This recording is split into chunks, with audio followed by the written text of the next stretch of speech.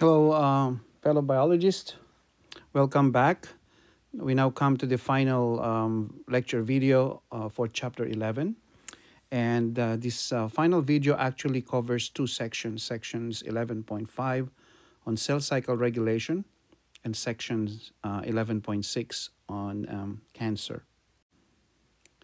Your reading assignment for section 11.5 is found in pages 241 through 244 of your textbook. The major learning objective of 11.5 is for you to be able to explain how and why the cell cycle is regulated. The sub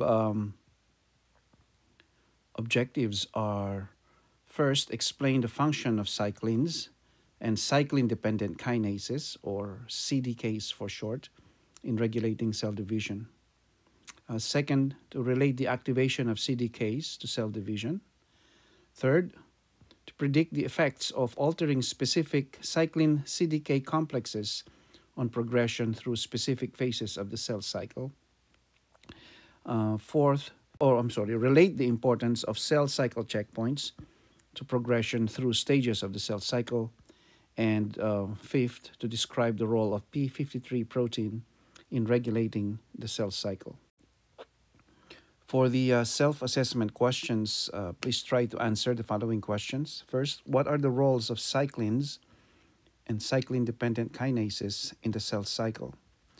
And second, what are three examples of checkpoints that the cell monitors before proceeding through the cell cycle?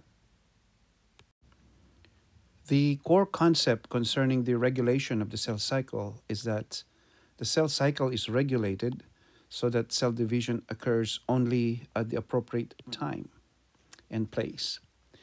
Mitotic cell division occurs during the growth of a multicellular organism, as we already explained in mitosis section, in wound healing, and also in the maintenance of actively dividing tissue such as the skin and the lining of the intestine. Cell division cannot occur all the time because uncontrolled division is dangerous and it can lead to cancer. The progression through the cell cycle is an exquisitely and highly or precisely controlled process.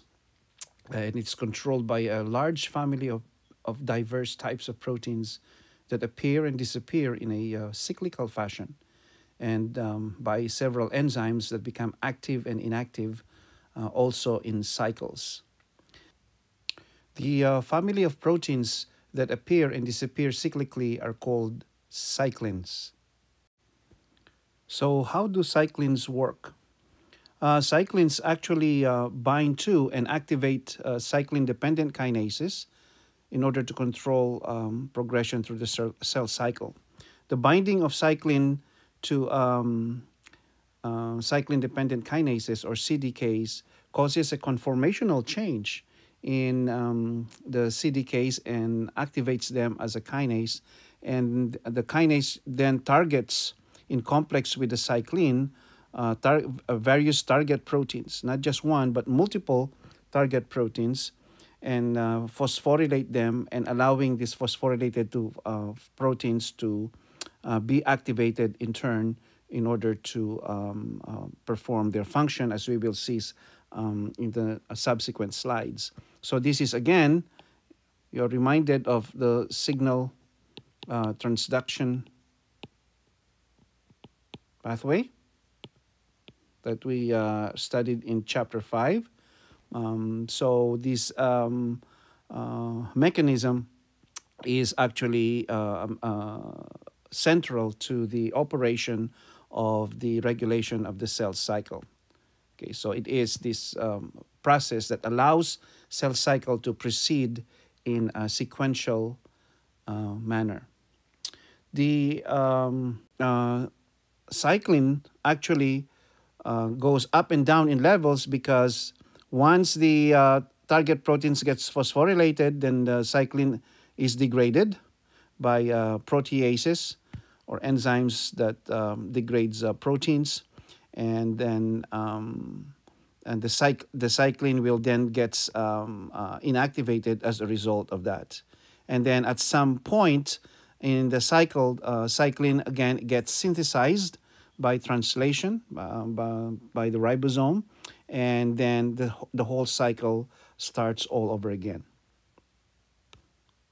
It is important to note here that in contrast to cyclins, the partner of the cyclins, the CDKs, are always present in the cell. They are very stable in terms of their existence or their presence, but they are only active with the appropriate cyclin binding to them. So without the cyclins, despite the fact that the CDKs are always present, they would be inactive. The discovery of how cyclins work in order to drive the progression of the cell cycle is a very interesting story that eventually won the Nobel Prize for its discoverer, Tim Hunt, and other collaborators. So in the How Do We Know section of your textbook, it's outlined there how this discovery was made. So to better understand events in the cell cycle, this English biochemist by the name of Tim Hunt and his co-workers measured protein levels in lowly sea urchin embryos as they divide rapidly by mitosis. They used sea urchin because it is very easy to actually visualize under the microscope the events that are happening in the embryo as they develop. Now, Tim Hunt added radioactive methionine. So the radioactivity here is a way to measure the levels of the protein that is being expressed. And they use radioactive methionine, which of course, as we know, is an amino acid, which is a component of our proteins. And he added this radioactive methionine to eggs, which then became incorporated into any newly synthesized proteins. And then the eggs were then allowed to fertilize and then develop. And samples of the rapidly dividing embryos were taken every 10 minutes. So they did a time course experiment, and then they ran an electrophoresis gel in order to visualize the levels of different proteins. So the gel is just a way of separating newly synthesized proteins into according to their sizes. So you can visualize a whole mixture of proteins this way. So the results were quite intriguing, quite interesting. Although most protein bands in the gel became darker, and which when bands became darker, it indicates that they increased in their levels. As cell division proceeded, the level of one protein band oscillated. So, of course, we expect that majority of proteins would increase in their protein levels because you're increasing the number of cells as the cell divides during embryogenesis, or embryonic development. So this one particular protein, however, oscillates in its level, increasing in intensity and then decreasing with each cycle, as shown in the graph. In fact, if you look carefully at the graph, it is interesting that the level gradually increases right after around the beginning of interphase, and then peaks at during the M phase or mitotic phase, and then suddenly drops towards the end of mitosis, okay, until the early stages of interphase, and then at around mid-interphase, it starts to rise up again, and does so in a very cyclical manner, and peaking at mitosis again, or M phase, and then drops again. So this is a very intriguing result, but the question is, what does it mean?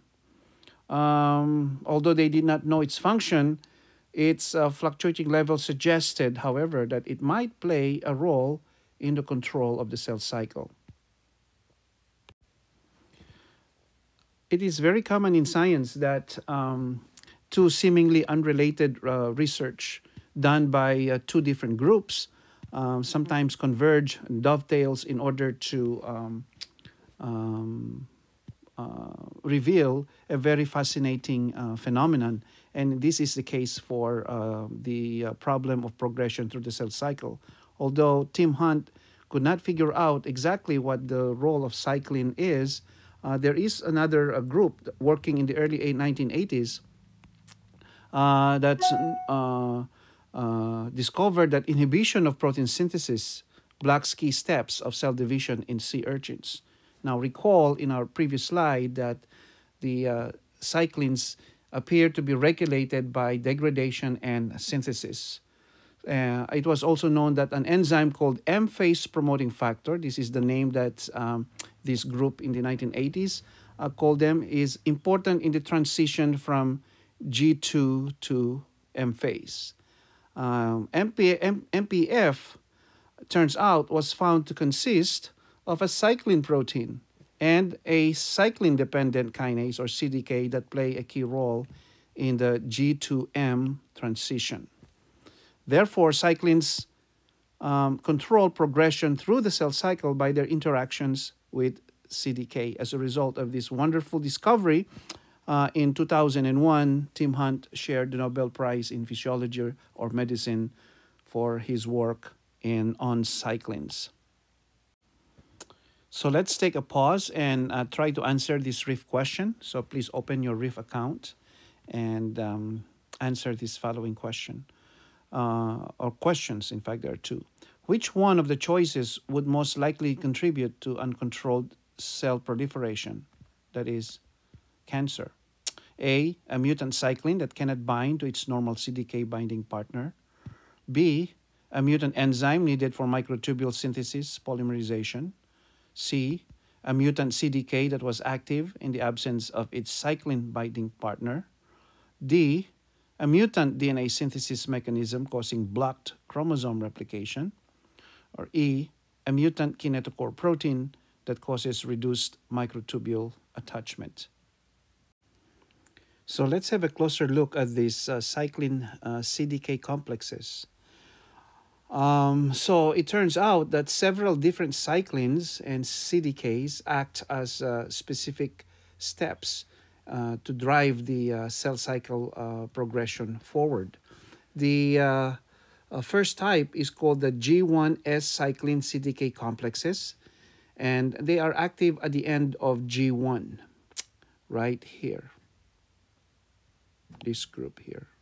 And the green line indicates when the cyclin CDK complex are in the cell cycle in this figure.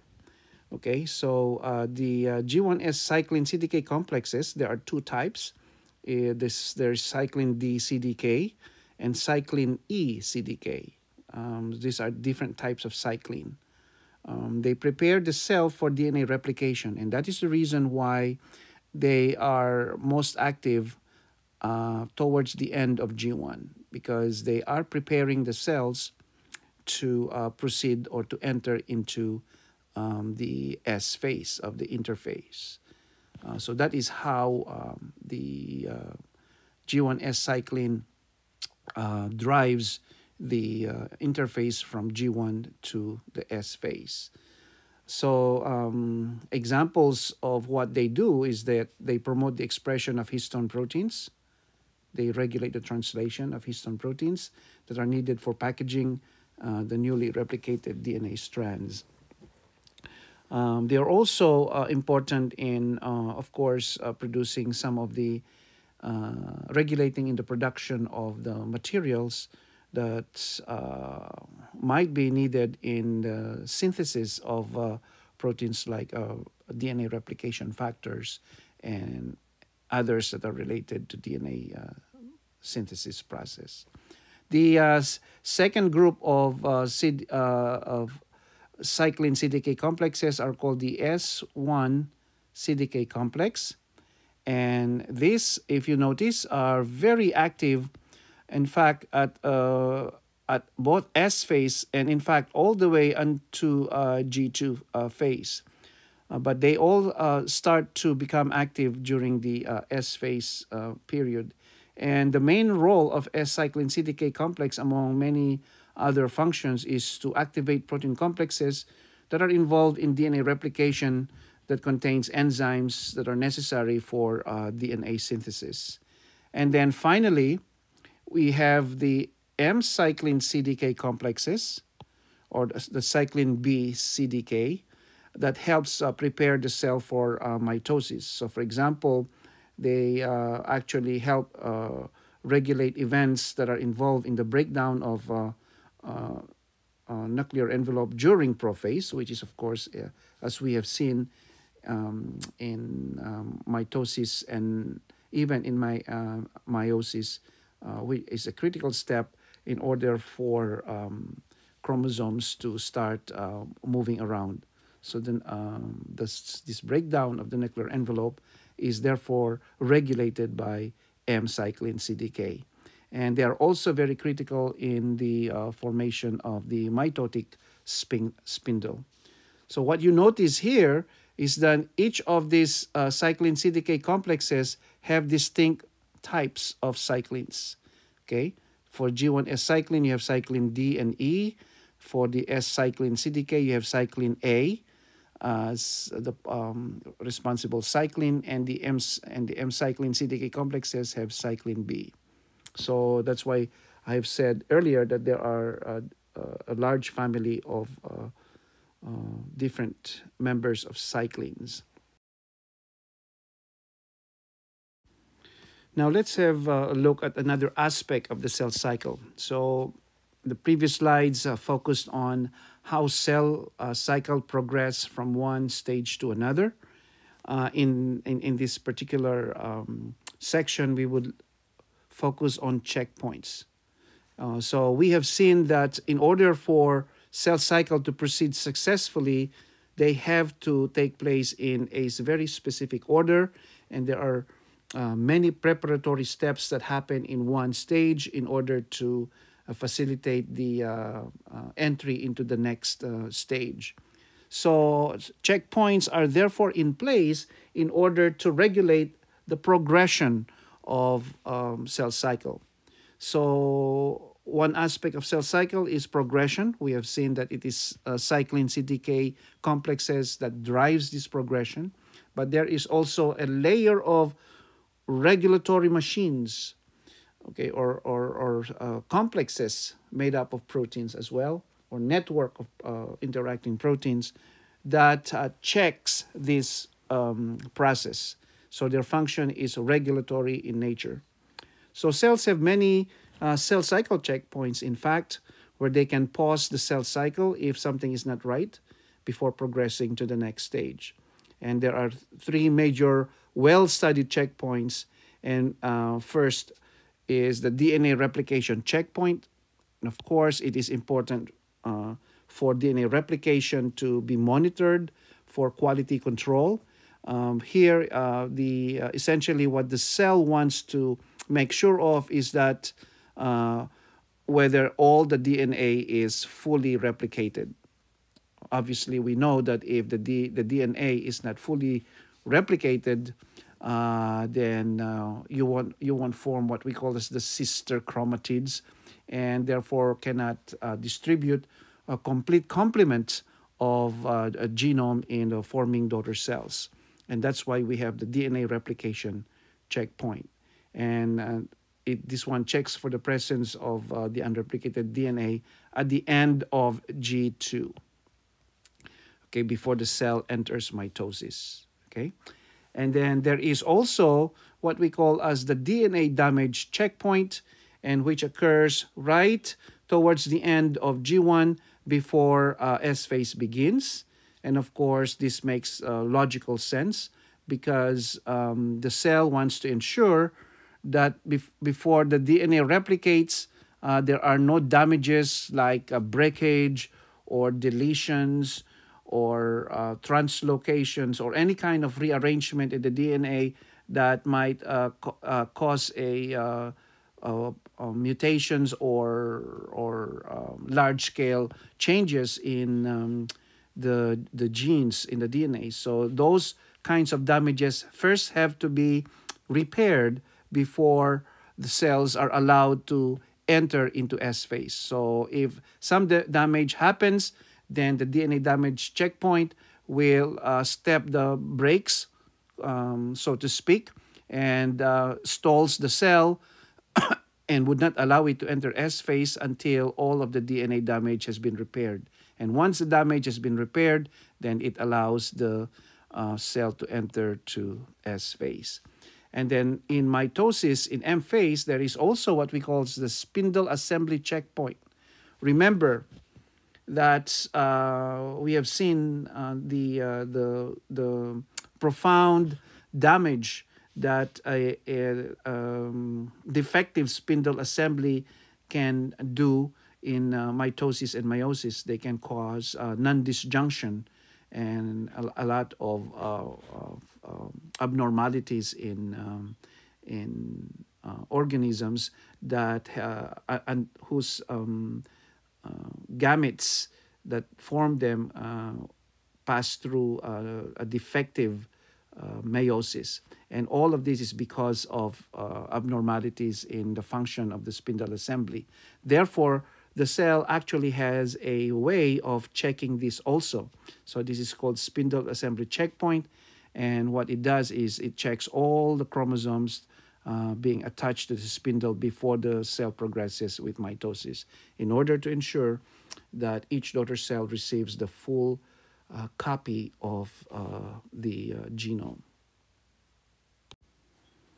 So to appreciate the role of proteins in cell cycle checkpoint, let's focus on one very well-studied protein in this particular phenomenon called the p53 protein. Okay, p53 protein is involved in the DNA damage checkpoint, and this protein p53 this is in fact very sensitive to DNA damage by radiations or chemicals. What happens is that a specific protein kinase is activated that phosphorylates p53 protein when the DNA is damaged. So there is a sensor, a kinase that detects any damage in the DNA, which then causes p53 to be phosphorylated. Now, the phosphorylation of p53 prevents it from getting exported. So normally, when there is no damage, this p53 actually moves out of the nucleus. But in the presence of a damage, this phosphorylation retains it inside the nucleus, and then the phosphorylated p53 turns on genes that inhibit the cell cycle. Okay, so inhibiting the cell cycle will then give the cell time to repair the DNA damage. And so it acts at the point just before the transition from G1 to S. So we end this section 11.5 with a second RIF question. So please open your RIF account and try to answer this question also. So if a cell underwent mitosis and its daughter cells were immediately exposed to chemicals that damaged the DNA, at which stage of the cell cycle checkpoint would you predict the cell would arrest? A, G1 checkpoint, B, G2 checkpoint, C, M checkpoint, or D, G1, G2, or the M checkpoints. Okay, so we need to continue on with the final section of this chapter on section 11.6. So let's have a look now at the final section of this chapter, section 11.6 on cancer. Your reading assignment for this section is found on pages 245 through 247 of your textbook. The main learning objective of 11.6 is to identify the key features of cancer cells. The sub-objectives would be for you to be able to explain how improper regulation of the cell cycle can cause cancer. Second, to evaluate the role of viruses carrying oncogenes to the development to the development of cancer. Sorry. Third, to explain the relationship between viral oncogenes and cellular proto-oncogenes. Fourth, to describe the specific cellular functions that are regulated by oncogenes and proto-oncogenes. Fifth, to describe the role of so-called tumor suppressor genes in cancer. And finally, explain why multiple mutations are required in order to cause cancer.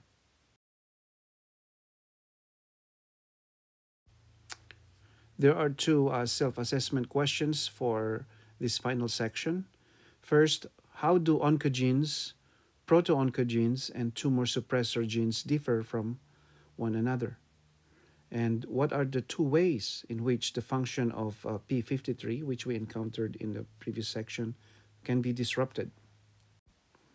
The first evidence that cancer are caused by a special group of genes called oncogenes actually came about as a result of a study in the early 1900s by a medical scientist by the name of Peyton Rouse, who studied a form of cancer called sarcoma in chickens.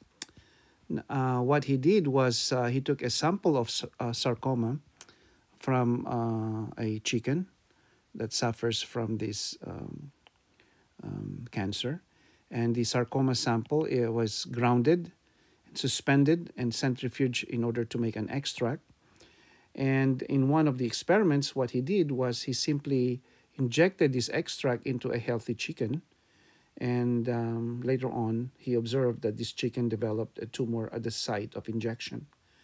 The other part of his experiment was he took a sample from the original extract and passed it through a filter in order to remove cells and bacteria, and then did the same experiment. The filtered cell-free extract was injected into a healthy chicken and found out that despite the removal of cells and bacteria, the chicken still developed a tumor at the site of injection.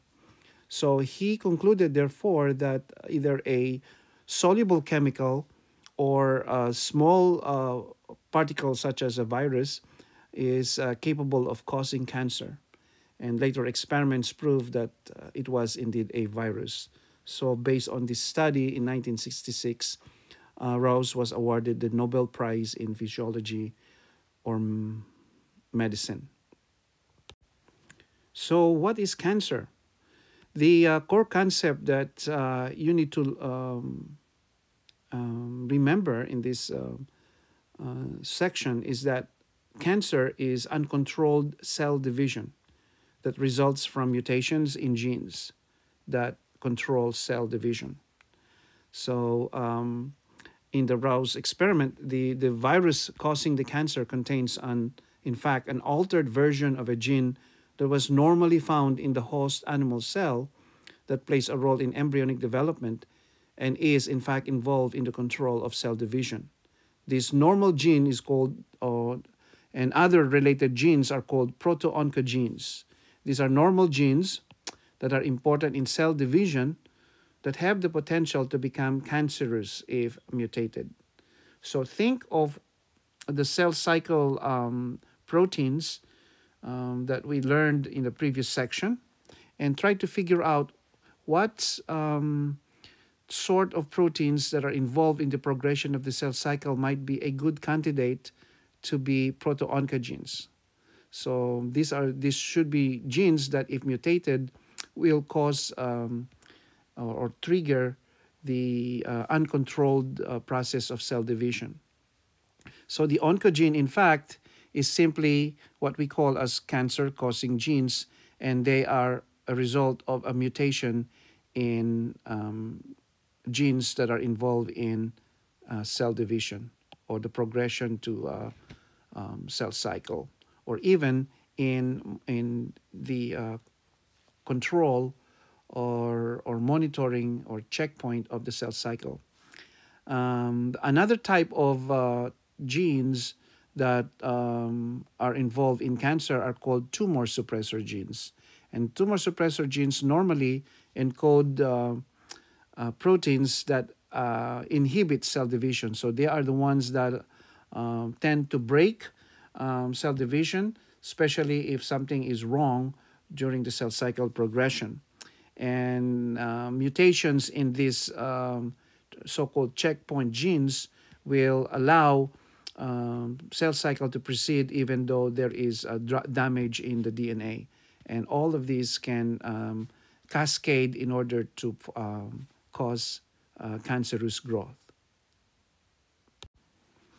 So today, the current model for cancer development involves the